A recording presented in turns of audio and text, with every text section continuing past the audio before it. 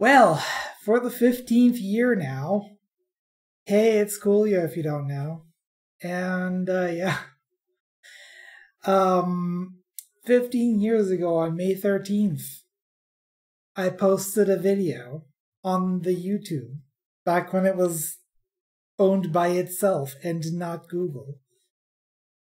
And it just kind of kept going from there for some reason. But I figured that I was going to do at least a couple of things tonight.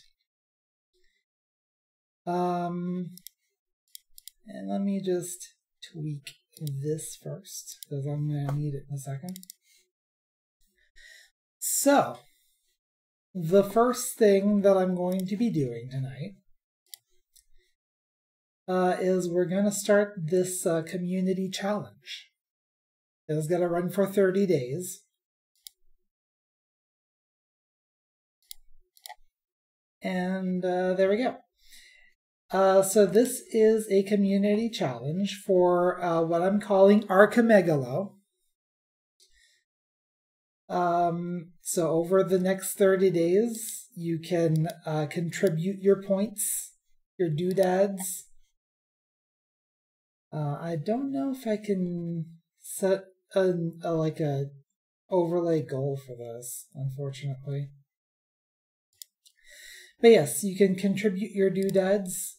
Once I collect 50,000 doodads between everyone who between all of my viewers, if we can do that, then I will do Archimegalo, which is going to be a 12-world solo async multi-world.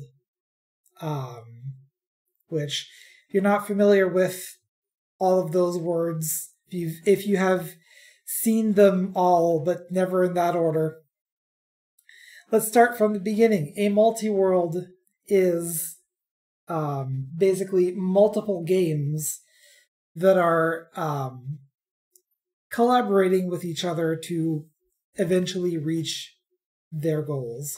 So you can have one person playing A Link to the Past who finds the wave beam for a person playing Super Metroid.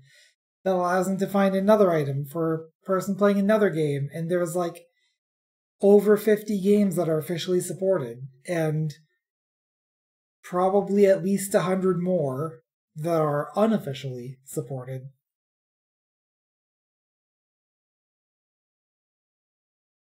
Now there is a limit, a daily limit of 2,000 doodads per person. So it will be a community effort. If you want to see me do this, then please put in your doodads, and hopefully we can reach our goal. Yeah. I didn't explain the whole thing, by the way. Multi-world, multi-game, multi-world. I've explained that much. Solo async. So async means you have not all of the worlds will be played at the same time, as opposed to a sync run, which is kind of the default way to play, which is what I do during Super Shuffle, where everyone's playing at once. Async means that not everyone is necessarily playing at once, and that also comes into play with solo async, which means I'm playing all of the games. So I have to keep 12 different games sorted out in my mind and determine which game that I need to play to advance all of the other games. I've seen a couple of other people do this. I've seen Arborelia do this on her channel. Deceased Crab, of all people, is doing it on his YouTube channel right now. And I want to do it as well. So we'll see what happens. So if you want to do that, you just go into the redeems button there. Already have 4% raised, and I'm guessing that's probably Jewel. Thank you, Jewel, if that is you.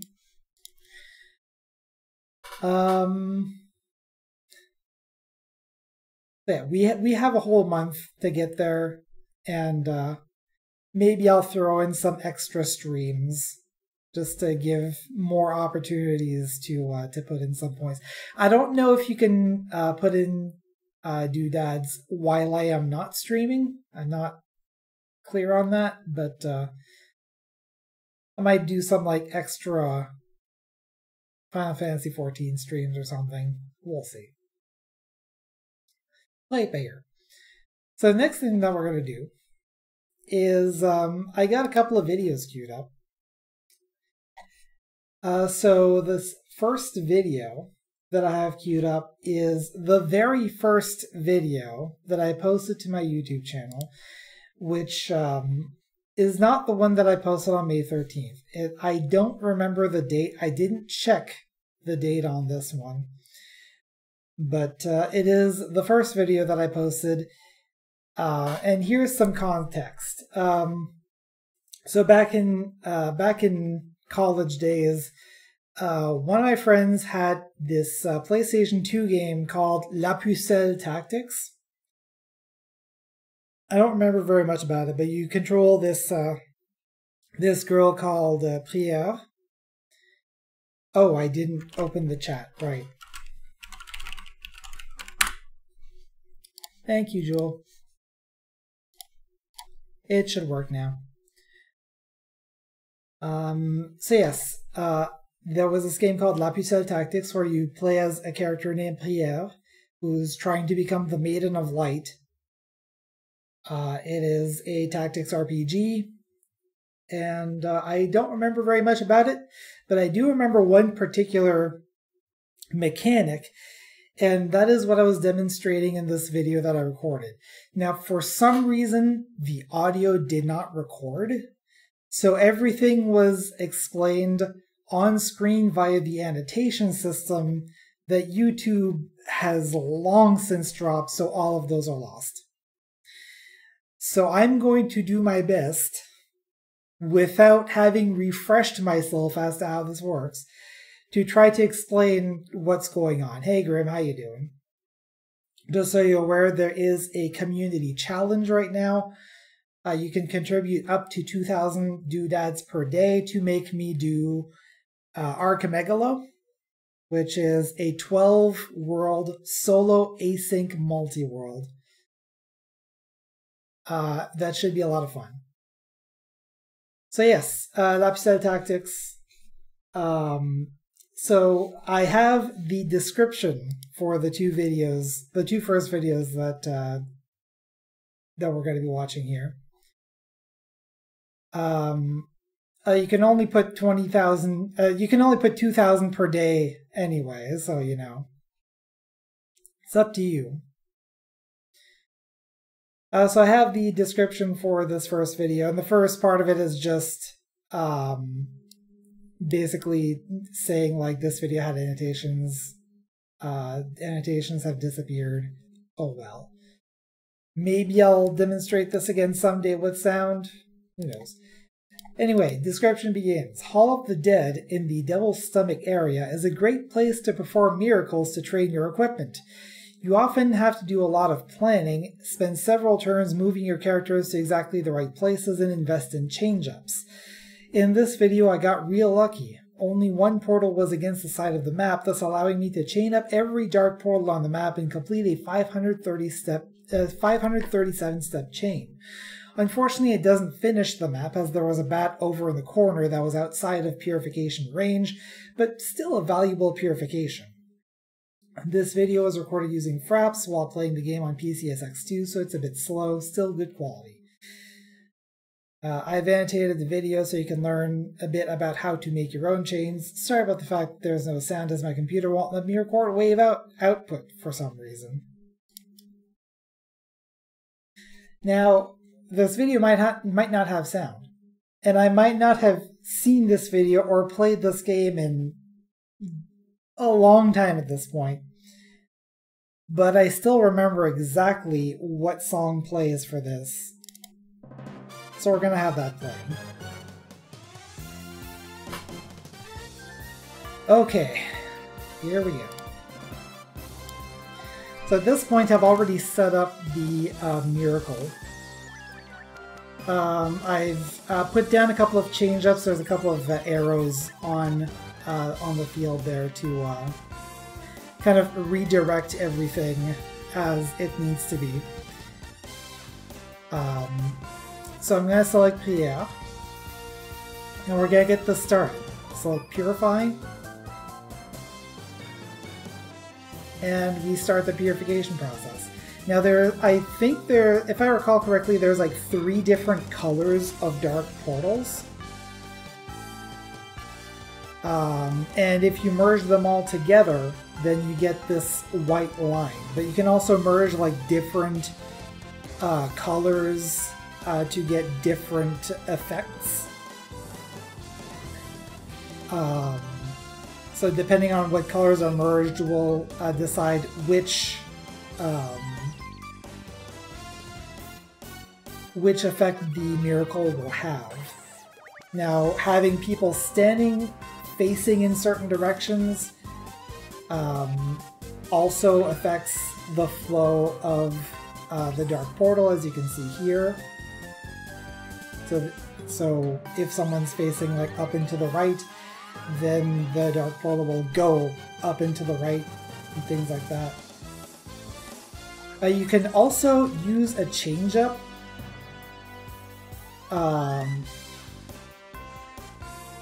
But you can, if you start to use a change-up, put it over top of a dark portal. You can change its facing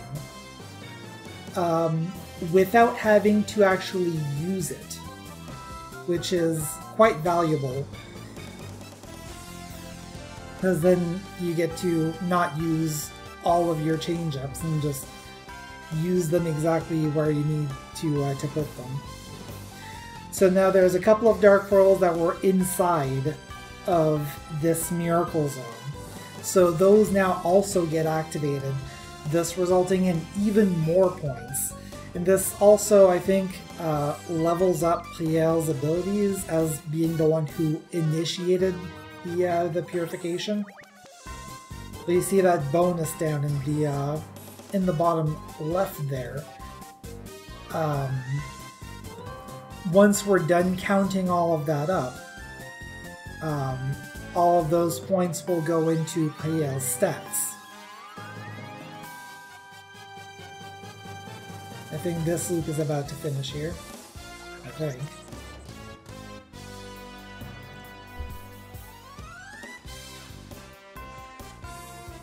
There we go. So that's one more loop done.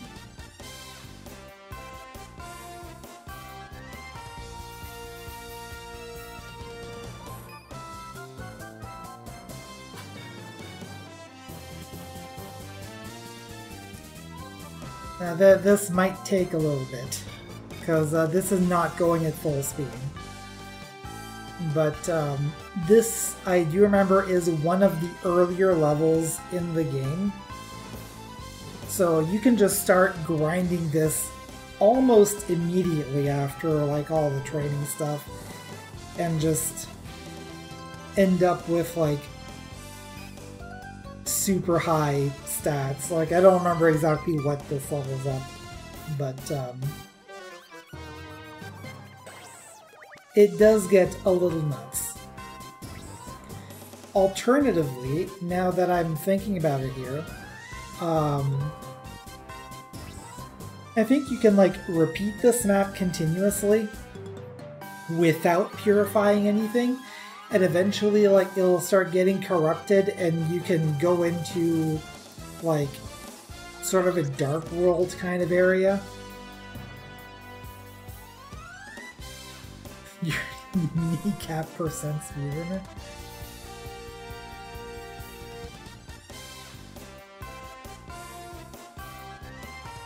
Now there's a couple of spaces around the edges, like glowing red spaces. I think like you don't necessarily have to clear every area. Like you might have to clear it once to open those up. Like I said, I don't remember. But like at any point I can send one of my characters to one of those red spaces to just leave this map. That's kind of how you get around like from map to map.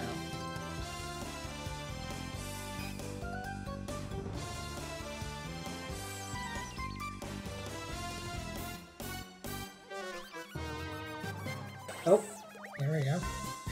So one of the colors has been completely removed now. So now we have the light blue, which I believe is just green and blue combined. And you see that this purification is healing my units.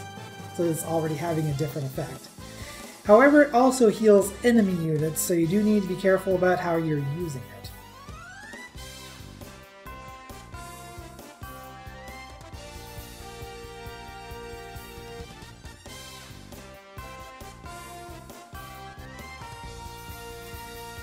As you can see, like, the bonus is still going up, and it's going up faster and faster, like, for every loop that we're doing here.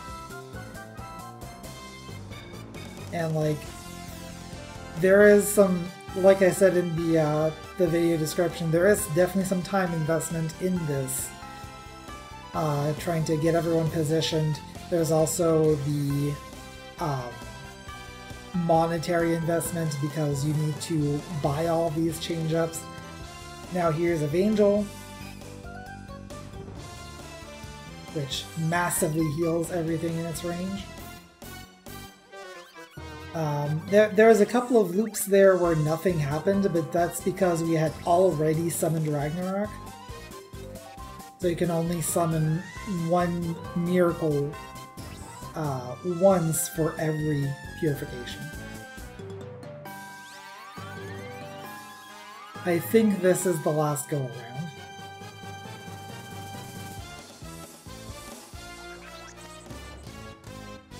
Yeah, where I was saying in the video description, like, I got lucky that only one of the portals was right on the edge of the map.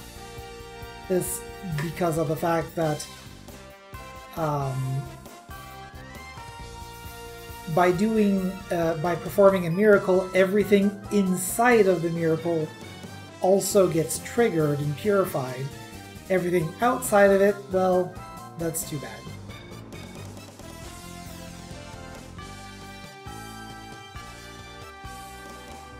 And there we go. Look at this huge load of stats that just gets dumped into my equipment.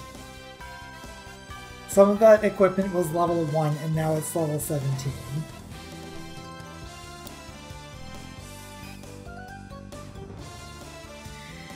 Anyway, that is it for that video.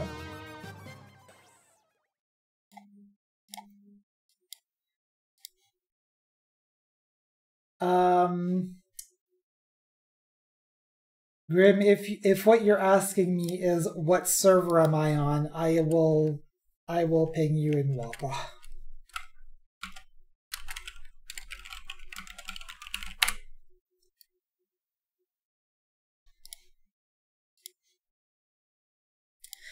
Okay. So video number 2. Let's set this up here. Video number 2 is the video that I posted. Well, one of, I think, 3 videos that I posted on May 13th, 2009. So this is the very first Let's Play the World episode. This might be a little quiet. I might have to adjust the audio once we get started. I have not looked at this. I've just downloaded it using YTDLP. And I do remember that my old videos are very quiet. Basically, I remember using this crappy desk mic. It's like a stem with just... It was really not great anyway. I had to drop my chair all the way down and then kind of position myself kind of half under the desk almost in order to be able to speak directly into the mic so that it would even hear me at all. On top of that, like I mentioned, the wave out didn't record. So I had to record the game audio from my speakers, which was not unheard of. Deceased Crab, when he started out, also did this. So I didn't feel completely out of place doing this. But yeah, it was not a great setup. I think I was using Cam Studio at the time, and I was trying to figure out which emulator that I was using. I think I was using an emulator just straight up called Small P Big SX, like PSX emulator. Made by someone only apparently known as PSX Author. Yeah, it was not a great emulator. I did not use Hypercam. But, yeah, it was not a great emulator. It was not a great recording software, but back then you kind of made do with what you got. Here is the video description for this video. Welcome to my first ever Let's Play. Today I decided to start running the PSX game Tomba. In this first part, watch as I bring a frog home, feed a monkey, and learn that even some pink-haired nature boys can't swim. Like I said, this is my first LP. Don't be hatin'. :P. Okay, Graham, that's enough. But yeah, I have not watched this video. We'll see what happens, I guess.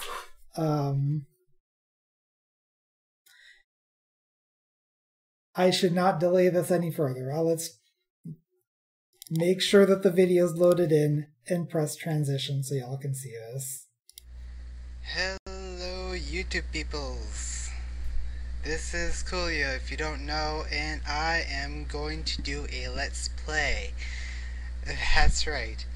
I've been watching a lot of... By the way, I want to mention, it's from what I can see from the second part of the description. Apparently I was sick at this point, so expect coughing to happen. But yes, I'm already like, that's what I sounded like 15 years ago. Speedruns and Let's Play movies recently. Let's Play movies. Especially from YouTubers like Nintendo's Advocate and Zazuma. All those good people. Oh wow, I Zazuma. thought, why not make a Let's Play I haven't thought of Zazuma for And so I'm going to start with a PlayStation game I really like. It's from a company called Whoopee Camp. And you probably know what it is, and if you don't, then you're not reading the title of this video.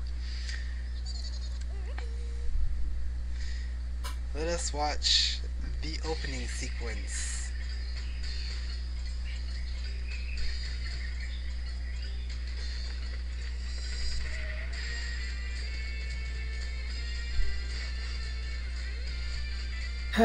This is such a good song. I kind of wish that... That must hurt. Like, seriously. Yeah, I mean, getting your teeth chipped like that, not gonna be a joke. And, oh no, is there something happening? The Japanese version of this game has lyrics here. We'll get into that. Sorry for the coughing, I have a bit of a coughing problem at this time. Yeah, I was not in particularly good Also, physical sorry for the audio or mental quality, health kind of back then. dull, but I have about 3 microphones and they all suck. I figured that this one's probably the best one to do a YouTube video with. Oh no, the bracelet! Wake up, there is work to be done. Yes, that's right. Work to be done. Let's go. And of course, this game is Tomba. It's one of my favorite PSX games, especially for the event system. Really enjoy that.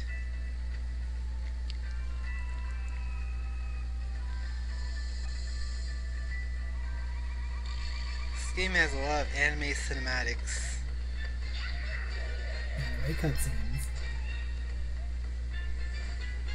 Most of which I don't even remember because it's been a while since I've played this. So this is not a speedrun or anything like that. I'm just playing through for fun, like any other Let's Play. I've never seen you around here before. I used to live here, but it's changed so much. Well, if you need any info, go to the small hut on top of that hill up ahead. This crazy old geezer lives up there, but he should be able to help you out. Before you go, be sure to check all of the signs on the way. The local Visitors Bureau did a great job of supplying helpful info to visitors. To read the signs, press up on the directional button and the square button. By the way, what is with the pink hair anyway? Never mind, I don't want to know. See ya! So you can see, I have been a reader since day one. And so begins the second event, the 100-Year-Old Wise Man, because the first event is the last one out, the Grandpa's Bracelet. I believe they're about, I think it's 70 events or so. There's 130. Anyways, we're gonna need this for just a little moment up ahead here. The Furious Tornado. It was a monkey. The monkey went up the tree. Can't do much for the monkey right now. But you'll see. It's a frog. We need to take the frog home. Love these events. I wonder why they pick evil pigs. But whatever. Oh, heading off to the old man's hut already. Unfortunately, the fog is so thick up ahead that you can't see a thing. Looks like we'll have to turn around. Do you dye your hair or is it naturally pink? Never mind. If only I had my Nature Survivalist mail order catalog. I'm sure there would be something I could order out of there to get rid of this fog. Oh well, bye. Yeet. Or a random exit there.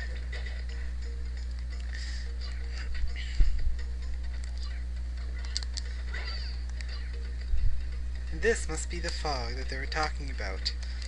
In fact, it is. Let's use that tornado we found a while ago. I don't know how you carry a tornado. That is completely beyond me, but that's the answer to this puzzle. Na, na, na, na, na, na, na.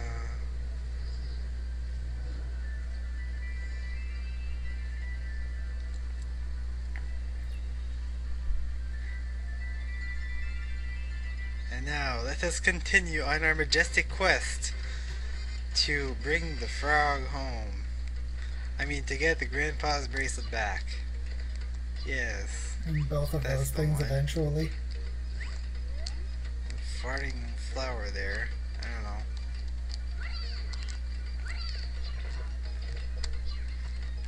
Making sure I get as I'm not much mistaken, AP as I think- possible because we're gonna need it later on. I think I was playing this with an actual PlayStation Ah. controller, like on top of that. I might have been. I definitely have an adapter. I still have it too. Overshot the pig, Just- the I frog's would rather home. use my. We're gonna have to go Switch back for button the for frog, one isn't of that nice? If you said no, then you're absolutely right.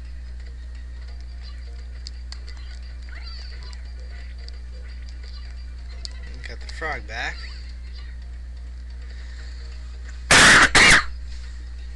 Again, apologies. Pardon me once again. I was sick. Hey Tyrion, how you doing? This is me 15 years ago. Na, na, na. Must not get hit or the frog will... Yeah, I did not check this video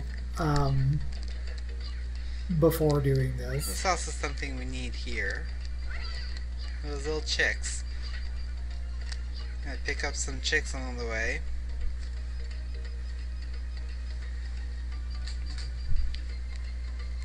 And there we go. Frog is home. Got 2 1-ups and 2000 AP. Speaking of which, there's an AP box. What is it for? Well, maybe if we get 100,000 AP, which will take a few parts, but we'll get back to it. You want to get past me? Haha, can you swim? The name of the event says it all. Ahaha, I thought so. Mr. Turtle saved you this time, but next time you may not be so lucky. You can't go past the door here unless you can swim. Trust me, you're not up to it yet. Come back after you learn how to swim. Hey, you hungry? Why don't you take this with you? See you later. Much later. Ha ha ha. There's just an interesting sidebar that he decided to take there. By the way, are you hungry? Here are some bananas. Okay. Thanks. I guess. Anyways.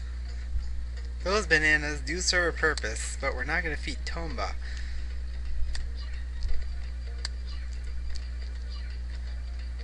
Remember that little monkey that we saw a while ago? We're going to give the monkey the bananas. Because it makes so much sense to give bananas to monkeys. Now we hang on to a tree branch here. Cats don't swim, they just float just above the water.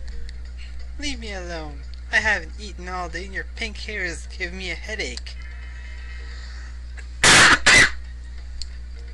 Apologies, this is the only video that we're watching from this Let's Play.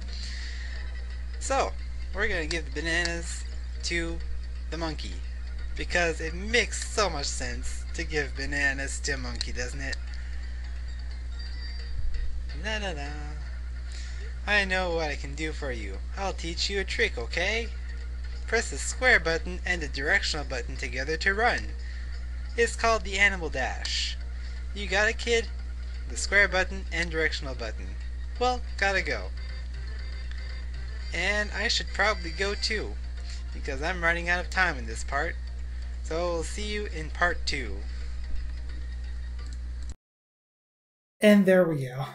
That was my big YouTube debut, for what it's worth.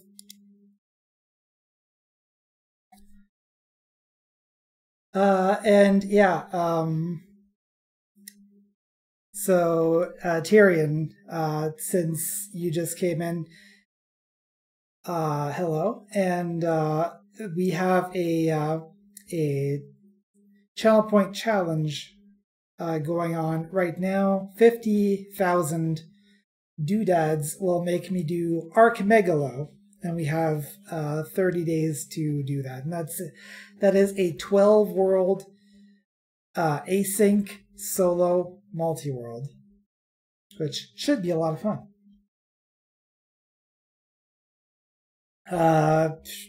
Grim low, I guess.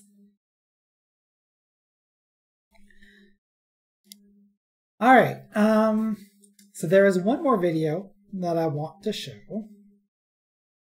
This one is not from my channel. This one is a little different and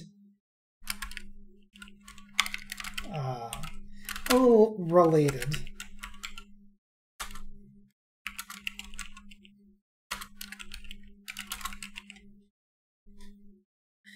So this one is something that was posted to YouTube about about 4 years ago. And it's basically a rip of a videotape that was played in Japanese game stores back when Ore Tomba came out. So, the Japanese version of this game. And it features the full song Paradise by Tokyo Q Channel, which is the song that is used as the theme song for Tomba. So, lyrics and all, here is that promo video and Paradise by Tokyo Q Channel. 「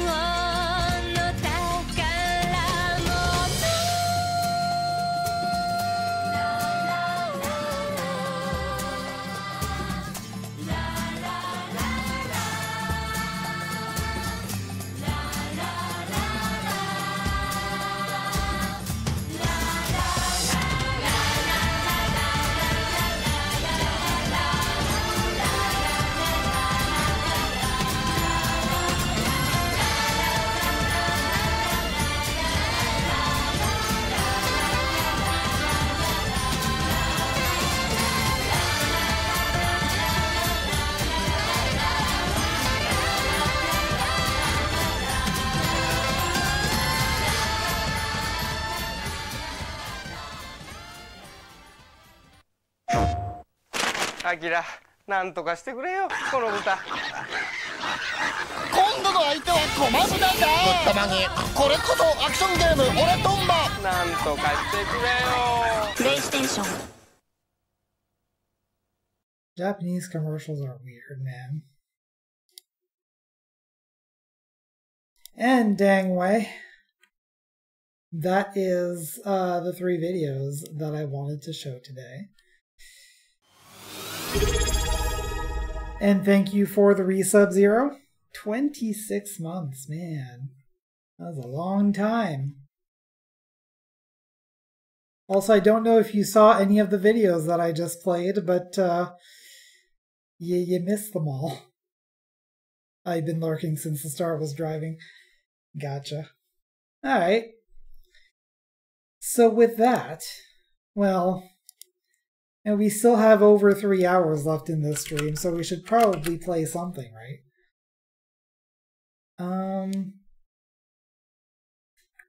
Actually, there's something that I didn't set up correctly before I did this, so I'm gonna have to do so right at the moment. Where did I put it, though? Ah, here it is. Take this.